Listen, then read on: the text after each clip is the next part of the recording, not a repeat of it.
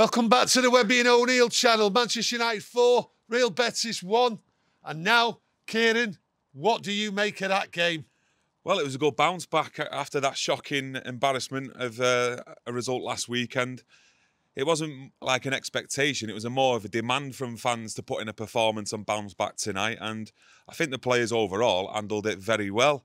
You know, in the first half, you know, in the midfield area, they did have their moments, Real Betis, but we also had ours. And, you know, you look at David De Gea in that first half as well. Like we said earlier on, it was like he was playing football with Casper the Ghost at times. I think some of them balls he put out ended up in the net on the roof of Hotel Football.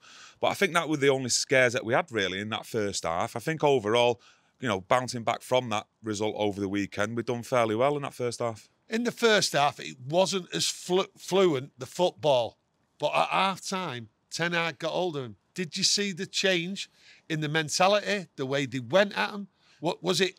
Was it more, we're having this, we need to get a result? Yeah, of course. I think there would have been some words at half-time, but I don't think they'd have been too strong, if you know what I mean. I think it'd have been more, just keep going as you are doing, keep playing, keep passing the ball about, and, you know, you will create chances, because they did look a bit dodgy at the back, Real Betis. They didn't look as tight as I thought they would be. We did have our opportunities, but with you saying about the midfield, it does show you, and you have seen glimpses of it over the last few weeks, how much we do miss Christian Eriksen.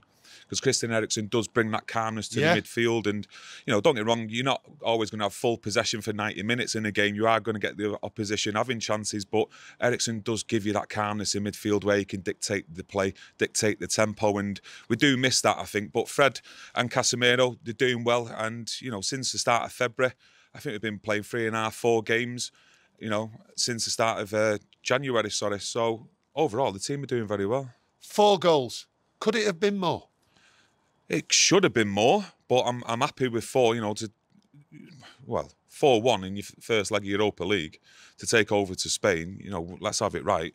I've got the feeling that we're through, and we should go through. I don't think Ten Hag will take it lightly himself. I still think he'll put a strong team out, near enough probably the same team that started tonight, but I do expect us to go through. I spoke earlier on. I said Bruno had an excellent game. Well, I've listened to Ten Hag, and Ten Hag says he was superb tonight.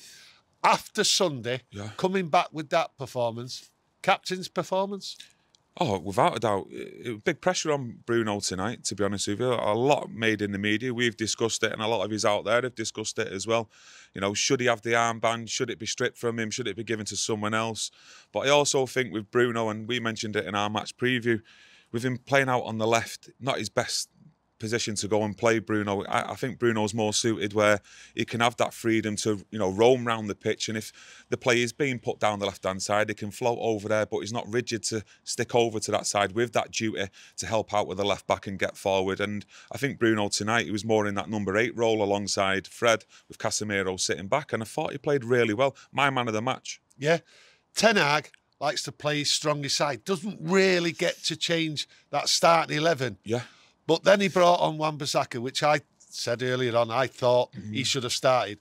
But there's one change I think should be made, and that's Anthony. Because when Pellistri come on, the performance he put on, the cameo he put on, surely he deserves a start. Do you know something? I think it was the last time I seen him was at Nottingham Forest away, and he put in a similar performance, and even performances that we have seen before that, you know, the glimpses that we've seen, we all can see there's something there with this kid.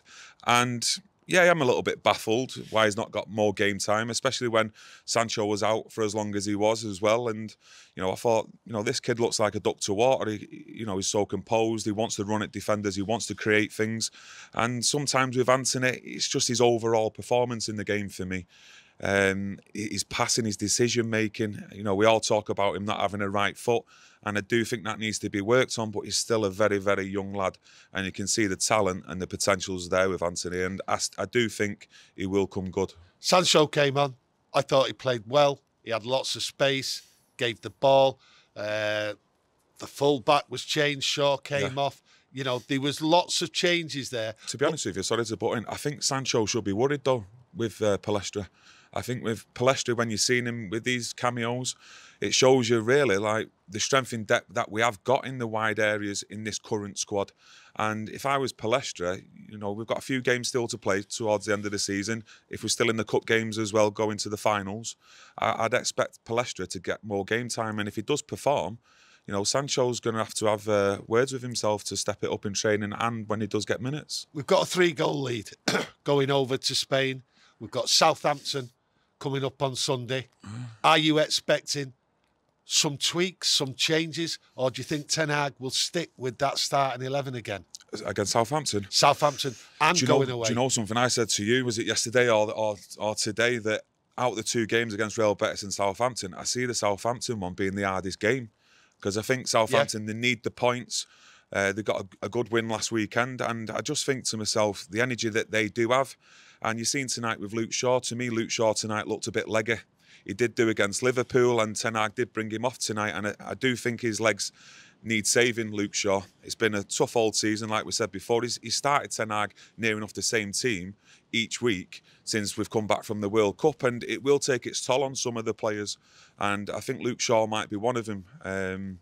So, yeah, I do think he will go with his strongest 11, and I think it probably will be the team that started tonight, barring Delo.